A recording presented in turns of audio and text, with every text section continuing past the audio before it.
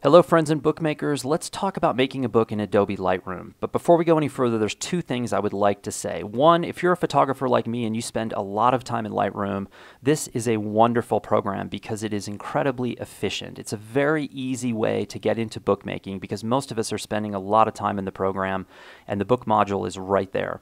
The second thing I want to talk about is that I'm a firm believer that the best way to view photography is in print form, whether that's an individual print or a book.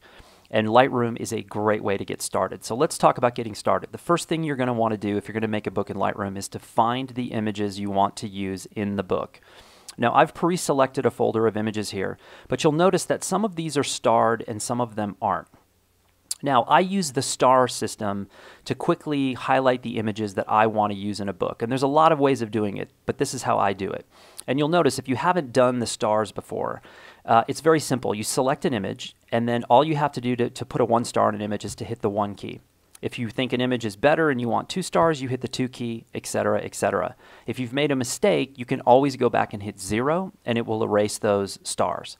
So what I do is I go up to Attribute, I hit 1 star, and this shows me all the images that I've starred that I want to use in the book. So I'm going to select all these. And then if you look at the top, the 4th module over is the book module. And if I click on this, this brings up what I would call the command center of how you're going to create your book. Now, let me just say this. If you've used Lightroom before, this is going to look very familiar and you're going to take to it very quickly. If you've never used Lightroom, never seen this before, don't worry. That's totally fine. All it's going to take is a couple of test drives and a little bit of practice to get this down. Nothing here is overly complicated. It just takes a few tries. So we're going to start on this right-hand column. Now this column, as you can see, is pretty vast. It's pretty deep. There's no way we can cover all of this today. I'm just going to cover a little bit and cover a couple of things that I think will help you get jump-started on your book. We are going to start up here in the upper right with book settings. This is going to ask you for a basic set of ingredients of what it is you want to make, starting with what is it you want to make, a photo book, a magazine, a trade book, etc. For the sake of the test, I'm going to leave it on photo book. It's also going to ask you what size book you want to make, and for the sake of the test, I'll just leave it where it's at, 10 by 8. It's also going to ask me what kind of cover type I want. I love hardcover image wrap, so I'll leave it there. It's also going to ask me what kind of paper I want to use, and I think I'm just going to go standard for the sake of the test. Now, here's something I want to clarify. This says logo page, and it's currently marked to none. If I click on this drop-down menu, you're going to see two choices, on and none. If I leave this on, it means that the Blurb logo will be printed in the back of the book. So if that's fine, and I often leave the Blurb logo in there, it's also, you'll notice, if you leave the Blurb logo on, you get a discounted price on the book. But for whatever reason, if you don't want that logo or you can't have that logo, you can hit none, and it will remove that logo. I just wanted to make sure you were clear on that.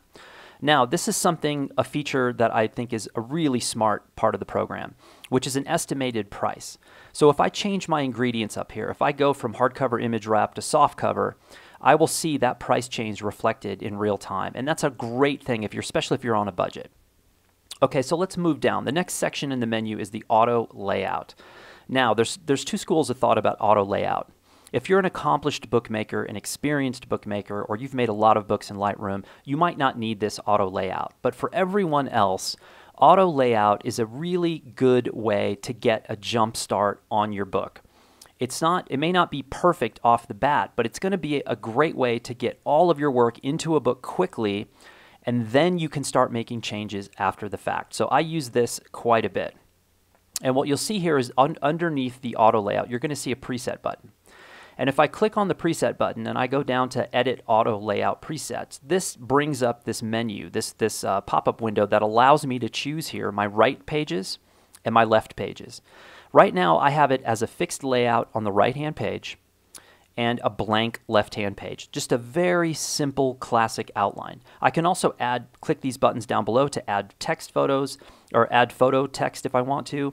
I can zoom photos to fit or fill to my liking. I can make these pages look however I want. I can do 1 photo up, 2 photo, 3, 4, whatever I want. I'm going to keep it simple. I'm going to hit done. And then watch what happens when I hit auto layout. I hit this and literally within a half a second, all of those images I had in that gallery have now come into the book, a single image on the right-hand page and a blank left-hand page. It was that fast. Now, again, All of this I can change. All I did was use the auto layout to get a jump start, to get my work in quickly. Now I can make changes and do whatever I want. So to continue on down here, and again, we don't have time to go through all of these, but a lot of these address basic questions that I hear about books all the time. Can I do page numbers? Yes. All you've got to do is click here, and then you can add them wherever you want. You can also check things like where your photo cells are, your text safe areas, your page bleed. You can see where things are going to bleed on and off the page. You can also control your padding, which means your borders. So if you need a specific kind of border or thickness, etc., you can control it here. Your border, you can also control the colors of your borders. All of this stuff goes on and on and on. So again, one of the great aspects of this program is you have so many choices. You can really fine-tune whatever it is you want to do. Now, when you're finished with this and it's absolutely perfect and you know that it's going to shine and it's going to sing, you can then go down here to this button where it says Send Book to Blurb. You click this button. It brings up a menu that says title this, subtitle this, tell us who the author is, and you hit upload that book. It also reminds you of the cost of what it is that you're uploading. And again, I think that's really smart because a lot of us are on a budget, or you're working for a client that's on a budget and you need to keep those things in control. So that, in a nutshell, is how you get started with making a book in Lightroom. Good luck and happy bookmaking.